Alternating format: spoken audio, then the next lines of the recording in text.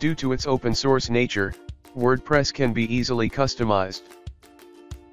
From modifying how an element looks to what it does, you can customize the WordPress site based on your requirements. Even if you use WooCommerce and its third-party plugins, you can customize the e-commerce functionality or how the products look or behave.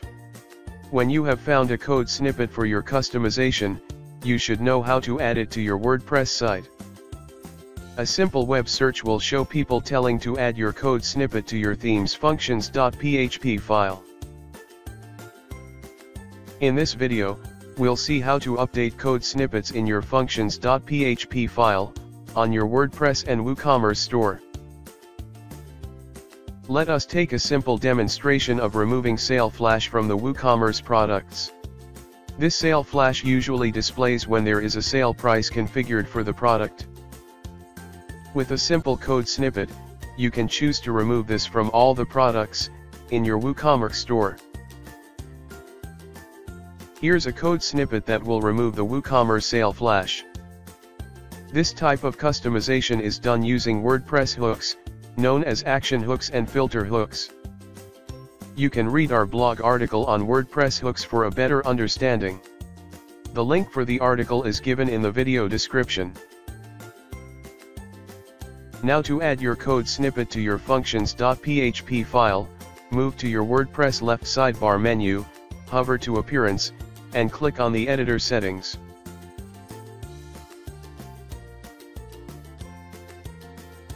Next, make sure you have your activated theme selected. Click on the functions.php file which is titled as Theme Functions.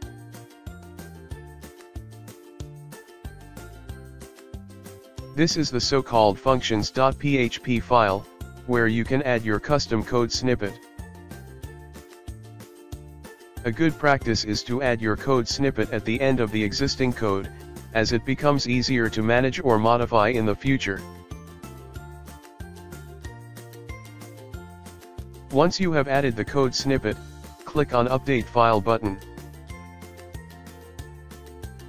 After the file is updated, move to the front end of your WooCommerce store, to see the updated changes.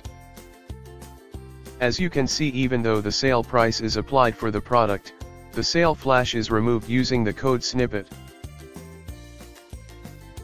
If you customize your site with a lot of code snippets, you should consider using a child theme or use a plugin like the Code Snippets plugin. With this plugin, you can easily manage your code snippet, add a custom name and description for better understanding, and also activate or deactivate the code snippet anytime.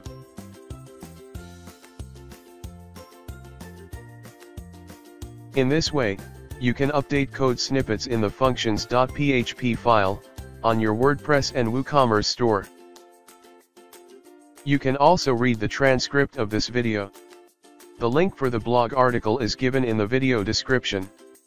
We have also added few tips on updating your code snippets in the article. Do check it out. Check out learnwoo.com for more articles, videos, and resources related to WordPress and WooCommerce.